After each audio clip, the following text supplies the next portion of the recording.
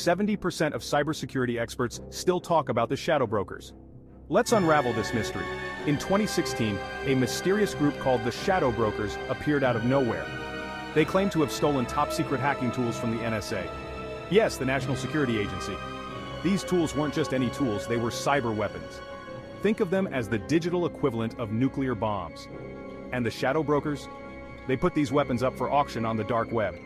This shocking move exposed critical vulnerabilities and forced everyone, from small businesses to giant corporations, to rethink their cybersecurity strategies.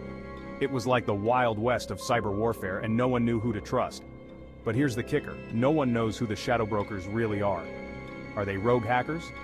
A state-sponsored group? The mystery remains unsolved, keeping cybersecurity pros on the edge of their seats. The Shadow Brokers didn't just break the mold, they shattered it. And the echoes of their actions still impact us today. Stay vigilant, stay secure,